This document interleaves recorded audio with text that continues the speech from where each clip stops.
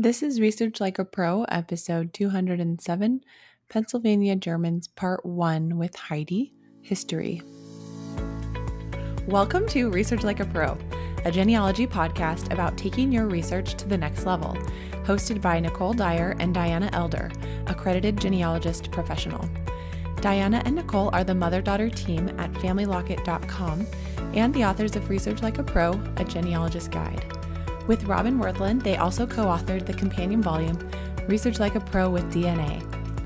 Join Diana and Nicole as they discuss how to stay organized, make progress in their research, and solve difficult cases. Let's go! Hi, everybody. Welcome to Research Like a Pro.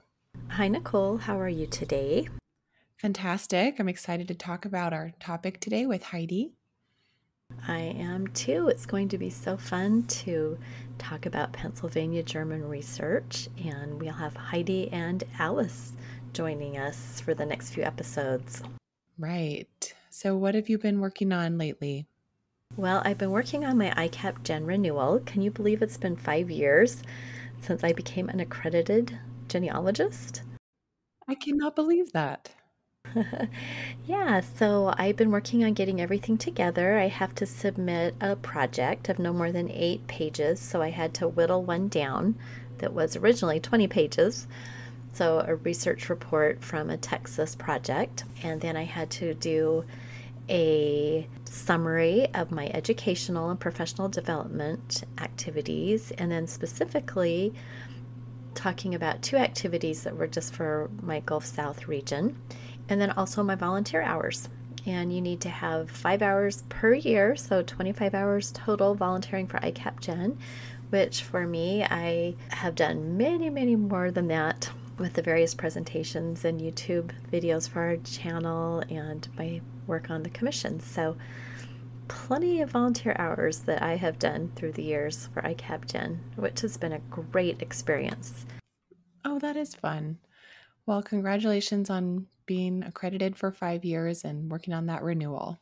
Well, thank you. Well, it's June, and next month we're going to be starting our registration for our fall Research Like a Pro study group. That registration will open on July 20th at 10 a.m., and it will go all the way through until August 25th. Then we will begin that study group on Wednesday, September 7th, meeting weekly for 9 weeks with a break in October for extra research time. So if you've been thinking about joining us, we'd love to have you. And if you'd like to be a peer group leader, we have that link on our website. So if you're a peer group leader, you will receive free registration for the study group. Well, let's get right to our topic for the day, which is talking about Pennsylvania Germans and the history behind their immigration. And we have Heidi Mathis here with us again. Hi, Heidi. Hey, guys. Good to be back. So we worked with Heidi earlier to record several podcasts, and she wrote some blog posts for us all about tracing your 19th century German ancestors. That was where we talked with Heidi about the largest wave of German immigrants to the U.S. in the 19th century. So this series is going to be about the smaller group who came in the colonial period, and we know them as colonial Germans, or you may have heard the term Pennsylvania Dutch, which is actually a misnomer of Deutsch or German. And they're one of the founding groups of European settlement in North America. Although only less than 100,000 arrived in the colonial period, now millions of Americans have a Pennsylvania German in their family tree. So this will be a series of episodes where we'll talk with Heidi and then also Alice Childs, who just recently was accredited in the Mid-Atlantic region, which includes Pennsylvania. And so together with Heidi and Alice, we are going to answer all sorts of important questions about Pennsylvania German research, such as who were the Pennsylvania Germans? Why did they immigrate? Where do they fit in with the rest of colonial America? And what we all want to know is what are the key records and how do we find them? And then we're going to wrap it all up with talking about DNA and if that can be used to research Pennsylvania German ancestors. That will be a great series. And Heidi, thank you so much for writing these great blog posts and working with Alice on this. Oh, it's been so much fun. All right, Heidi, let's get started with talking about some of the most important factors to help understand and find records of Pennsylvania Germans. Yeah, the two things I want to start off with that I hope everyone can keep in mind is that what they cared about was owning land and their strong community networks. They were the largest non-English speaking colonial group, and so the Pennsylvania German community networks lasted much longer because of this language barrier. So understanding your Pennsylvania German, that they probably had a strong drive to own land and to stay part of their cohesive community, is key to understanding them and finding their records. You want to be able to identify all of your ancestors' fan club. And in this group, you're especially focusing on their land records and the idea that they were part of this community. The fan club here, meaning their family, their associates, their neighborhoods of your ancestor, who often in the beginning for Pennsylvania Germans were people who came from the same German village. Wonderful. Those are really important things to think about when getting started. It makes sense that they would be searching for land, and then that will inform our research plans. We should look for deeds and grants and any land records that might have their information in there. And just to begin thinking about them as a part of this network of other families, that's really key to being able to find yours. If your direct ancestor doesn't have, you can't find them in the records. Sometimes you can find their fan club in the records. All right, well, let's do a little bit of definition. Who exactly are the Pennsylvania Germans that we're going to be talking about in this series? Yeah, it's a varied group, so it kind of casts a wide net. So since the modern state of Germany only began to exist in 1871, Pennsylvania German generally means those German-speaking immigrants who first came to North America in small numbers in the late 17th century and then in somewhat larger numbers in the mid-18th century. These colonial era Germans came primarily from southwest part of German lands, such as the Palatinate or Pfalz in German, Baden-Württemberg, Hesse, Switzerland, Alsace, and also small numbers from the Netherlands. The reason most commonly given for the seemingly strange choice of these mostly peasant German farmers to immigrate all the way across the Atlantic to an English-speaking colony was that they were fleeing religious persecution in the aftermath of the terrible 30 Years' War, fought earlier in the 17th century. While these were some of the reasons, there was more to the story. Interesting. I think there always is more to the story. Sometimes we have kind of a high level understanding, and then when we dig deeper, we find that there is more. So, why did so many Germans leave everything behind they knew to risk going to a faraway English colony in the 17th and 18th centuries? Yeah, I was so fascinated by this question, and I'm still working on the answer, but I found some good information for this blog post. So the short answer was, for most of these Pennsylvania Germans, it was the large land grants on offer in Pennsylvania. William Penn first received a charter from the English King Charles II in 1681 for the colony of Pennsylvania. Penn hoped to create a haven in the New World for English Quakers who had been so persecuted in England. But for his colony to succeed financially, Penn needed more settlers. So if the Germans' need for land and Penn's need for more paying settlers for his land in the new colony pulled them, what pushed the Germans from their homeland? It often depends on which era they came in. So Pennsylvania German immigration can be thought of as having three general phases. The earliest group of Germans arrived in North America starting around 1683. These very early Germans were mostly fleeing religious persecution due to the aftermath of the 30 Years' War, which was fought between 1618 and 1648.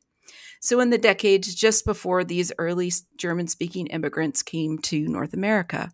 But by about 1707 to 1714, a second group began to immigrate because of a crop failure crisis.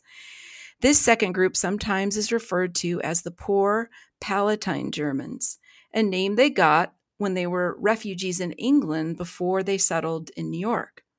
The last group was from about 1717 to about 1775, and this was the largest group and the one focused most on in this blog post that I wrote. And their reasons for immigrating can be boiled down to a drive to own land. Yeah, I'm really thinking about this 30 Years' War. And I just remember from history classes that was a really destructive European war. And thinking about the fact that after that, there was a lot of religious persecution for Germans. I didn't realize that. Yeah, it's absolutely so interesting. Our history that we get in the United States is obviously really focused on North America and in England. And we often see European history mostly through English eyes. And so I think one of the fun things for me about doing genealogy is just the chance to see European history a little bit more through another country, Germany in this case. It's one of the most wonderful things about doing genealogy research, I think. It's that understanding history from the perspective of our people from no matter where they came from, and doing research for other people and helping others. It's just fascinating to learn from the eyes of their ancestors too, what life was like. Tell us more about why they were migrating because of the problem of religious freedom. Well, I'll start by saying that one of my main sources for this blog post was this great book I read called German Immigration, Settlement, and Political Culture in Colonial America, 1717 to 1775. The author, Aaron Spencer Fogelman, traces many of the factors behind the Pennsylvania German immigration and their cultural behavior in North America. Like we were talking about the 30 Years' War, understanding German history here is important for this first wave of colonial German-speaking immigrants to North America. So yeah, one of the most pivotal events in German history was the 30 Years' War that was kind of earlier in the 17th century. And until the 20th century world wars, it was the most devastating and scarring war in German lands. The 30 Years' War started out as a religious war that kind of came in the aftermath of the Protestant Reformation that had happened in the 16th century. Fogelman said that about 40% of the population of Southwest Germany was lost by death or dislocation in this war. Wow. So in the decades after this devastating war, the population of Southwest German lands spiked. And this population spike happened to occur just prior to when the Pennsylvania became a colony. Though, like most German immigrants, Pennsylvania Germans were mostly Lutheran or Catholic, far more of these earliest 17th century immigrants belonged to smaller sects. And this was because the 30 Years' War, those belonging to smaller sects almost all immigrated, or that those that stayed behind in German lands kind of had to convert either to Catholicism or Protestantism. So kind of successive waves of immigration were almost always Catholic or Protestant. Fogelman argued that even though religious freedom was an important factor in this first wave, especially for these smaller sects, such as the Mennonites, the Amish, or the Moravians, that even in this earlier group, that generally a religious persecution has been somewhat exaggerated as a push factor for Pennsylvania Germans. Yeah, it's hard to know. I guess it could be very individualized depending on the group and the people. And, maybe one family decided to go from a Mennonite sect and then their friends who happened to also be Mennonites went with them. Like, it's hard to really isolate those reasons, but it certainly is interesting to think about the fact that those smaller religious sects did come over more, or converted.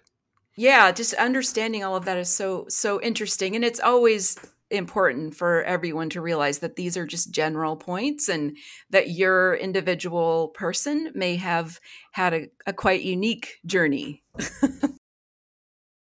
Well, I think that's a great point because this is a long time ago and we have history, but how our ancestor fits into that history is sometimes just pure speculation, right? That's why we use qualifiers and say, probably or possibly, this is what happened. But unless there's a record, we really don't necessarily know. So, but it is great to put them in the context of what is happening in history. Well, let's get to another question. Why did Pennsylvania German immigration peak in the mid-18th century? Yeah, this was so interesting to me.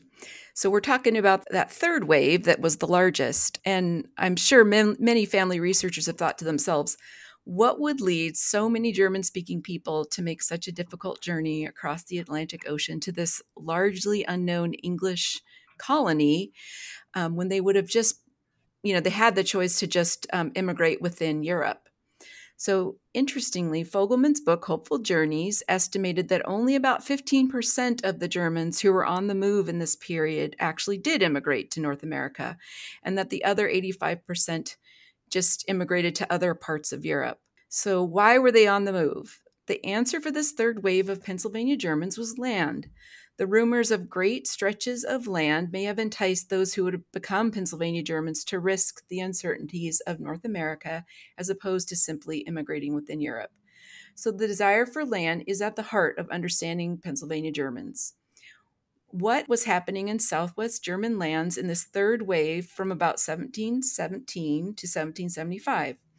Fogelman explained the deeper history in Southwest Germany that would later contribute to so many immigrating in the 18th century.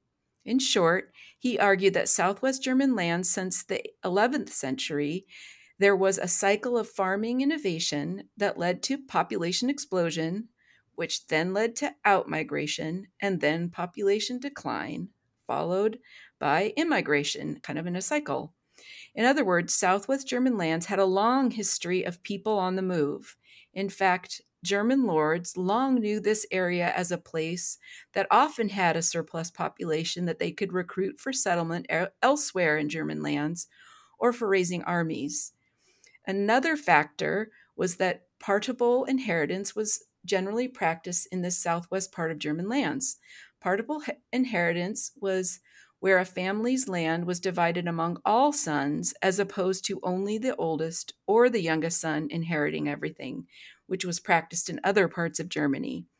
Therefore, as the population increased in the 18th century, smaller and smaller parcels of land were inherited, squeezing these peasant farmers. In addition to these factors, as I said earlier, Fogelman pointed out that there was a pattern of in and out migration in Southwest Germany, and that out migration was abetted by the authorities. So in the mid-18th century, there was an especially large population boom. Fogelman stated that the population of Europe increased dramatically in the 18th century by about 70% between 1720 and 1800. Wow. This population pressure increased tensions between peasant farmers and their lords. The farmers of Southwest German lands were generally not as passive as one might imagine of peasant farmers. Peasants often collectively fought back against their lords to stop the lords from squeezing too much out of them. For those who came to America, this collective behavior was no doubt fostered further by the language barrier in Pennsylvania. Land and this collective behavior explains much of what motivated our Pennsylvania German ancestors, and so understanding this will help us find their records. For example, Fogelman shows this cohesiveness by explaining that half of Pennsylvania Germans were too poor to pay their ship's passage, and so had to put themselves on the market as indentured servants. Who bought the rights of these German indentured servants?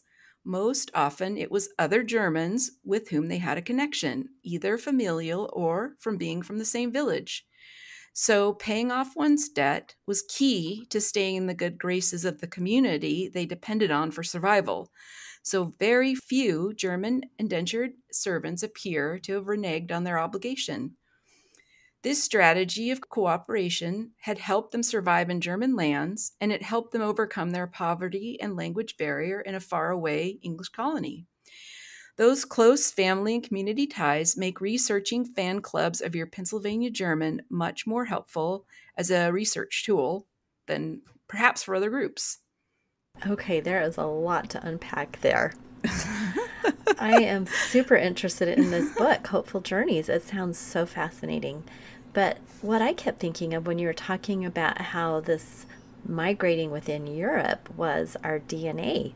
And we have this thing with our ethnicity that the DNA companies can't quite pinpoint exactly how much German, how much English, how much French. And it makes so much sense because if they were migrating within for hundreds of years, it would be very difficult to figure that out. It's so interesting to think about that. Yeah, that there was just a lot of in and out migration in different parts of Europe that was happening all the time. And it does explain a lot. Right.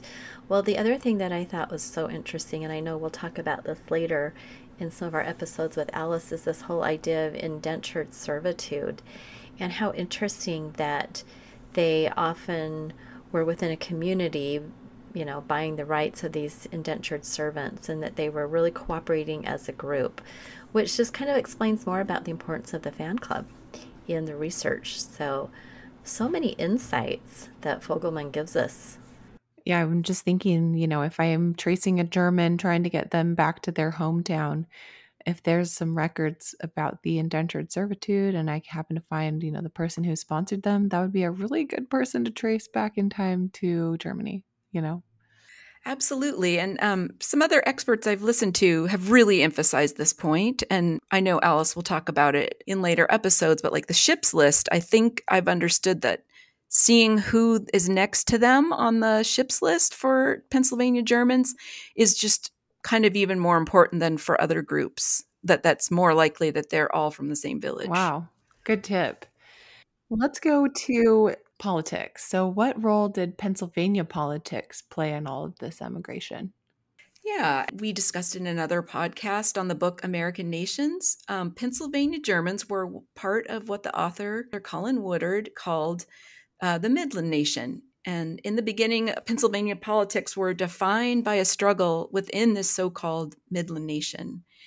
So in this early colonial period, there was a big clash between the Quakers, the Germans, and the Scots-Irish in Pennsylvania. In fact, frustrated by German political clout, none other than Benjamin Franklin fell prey to kind of our American tendency to otherize immigrant groups. See if you can hear our American pattern of fearing immigrants and what he said about the Pennsylvania Germans. Quote, "Those who come hither are generally of a most ignorant and stupid sort of their own nation, and as few of the English understand the German language, and so cannot address them either from the press or pulpit, 'tis almost impossible to remove any prejudice they once entertain. Not being used to liberty, they know not how to make modest use of it. I remember when they modestly declined intermeddling in our elections, but now they come in droves and carry all before them, except for in one or two counties. In short, unless the stream of their importation could be turned from this to other colonies, as you very judiciously propose, they will soon so outnumber us that all the advantages we have will not, in my opinion, be able to preserve our language, and even our government will become precarious. Why should Pennsylvania, founded by the English, become a colony of aliens who will shortly be so numerous as to Germanize us instead of our Anglifying them, and will never adopt our language or customs any more than they can acquire our complexion," unquote. Oh, wow. So I just thought that was a funny quote about how scary the Pennsylvania Germans were. And he even, in another quote, said that they were swarthy. And, it's just kind of interesting how that kind of repeats itself in our history. Oh my goodness. Swarthy means dark-skinned, right? I just had to look it up. Right. Totally. I didn't realize that to the Englishmen that Germans had like a darker complexion. I didn't even know that was a thing. I don't think they did. I just think that he saw them that way. And it just shows how we easily see others as different from us when, honestly, we're all the same underneath. So anyway, I just thought that was good kind quote. Of so fun. So just to carry on about this kind of political clash that was going on in Pennsylvania. So the Germans and Quakers and Scots-Irish were clashing over who would control Pennsylvania government. But in the end, the Germans and Quakers found they had much more in common and formed this moderate Midland nation as described in the book American Nations that we talked about earlier. And the Scots-Irish went on to form what Woodard called the Nation of Appalachia. So despite fears like Franklin's, what the Quakers and Pennsylvania Germans ultimately had in common was their desire to be free from the other nations, especially the zealous Yankeedom nation or the hierarchical Tidewater nation. nations that reminded both the Quakers and the Pennsylvania Germans too much of the lords that they had left behind in Europe, and made them see that they had more in common than they realized. So the Pennsylvania Germans' desire for land and autonomy, plus their being the only major colonial immigrant group to speak a language other than English, meant that they formed a somewhat insular community. And they tended to stay together in the decades after the colonial period, even when some went on to migrate to Ontario, Canada, or to Ohio or Indiana, and then on through the upper Midwest. Pennsylvania Germans mostly stayed within their communities to a striking degree and only truly gave up the widespread use of German after World War II. They really clung on to that language. That's cool. Yeah. Well, this reminds me of my Eisenhower project and how I discovered that the Eisenhowers stayed within a German community from Pennsylvania to North Carolina and then even out to Missouri. But after the Civil War, so about 1850, 1860, that mid 1800s, the next generation went to Arkansas, Louisiana, into Texas, and then they lost that German community, and I'm assuming the language, they anglicized the name. Instead of EI, it became IS. And so, I totally saw that. That's so amazing to think about, and that those community ties were still so important generations later. Yeah, so it seems like for about 100 years, they kept with their German communities. All right, so to wrap this up, let's just talk a little bit about Pennsylvania. And was this the only place where German immigrants landed in the 1700s? Well, while most colonial Germans did settle in Pennsylvania after they landed in the port of Philadelphia, and they would settle in the immediate county surrounding Philadelphia, not all ended up in Pennsylvania. As I mentioned earlier, the Palatine Germans settled in New York. And so besides Pennsylvania and New York, they also settled in Virginia, Maryland, and in the Carolinas. So maybe that's where the Eisenhowers ended up going. Some of them came through the port of Charleston, I believe, and then up into the Carolinas. But wherever your Pennsylvania German ancestors first settled, kind of to sum up, acquiring land and staying close to their community was most likely top of mind. So understanding the land, the probate, the church, ships list, and tax records of colonial America will be key to walking in their footsteps. And our colleague Alice Childs will be helping us to find these records in the next podcast. And then for the last podcast, I'll come back and discuss using DNA for helping us to find our Pennsylvania Germans. Oh, thank you so much. Well, I had to go check my family tree really quick and see if my Eisenhowers really were in Pennsylvania, or maybe they just started in the Carolinas, but they were in Pennsylvania. And so they did the migration down to North Carolina. Then I actually tracked my John D. Eisenhower to Tennessee and then into Missouri. And it looks like in Tennessee that he was with a community of Germans as well. And I need to research that. That's going to be another project, which sounds super fun. Well, this has been just so fascinating, Heidi, to talk all about this. And I love that you referred back to the American nations. So, that was a really fun discussion, that podcast and that blog post. Just fascinating. Absolutely. And like you were saying, I've noticed that collateral lines of my Pennsylvania Germans also went into the South. So I don't think it was uncommon at all for some of them to go south. They didn't all stay in the Midland, sort of in that upper Midwest area of North America.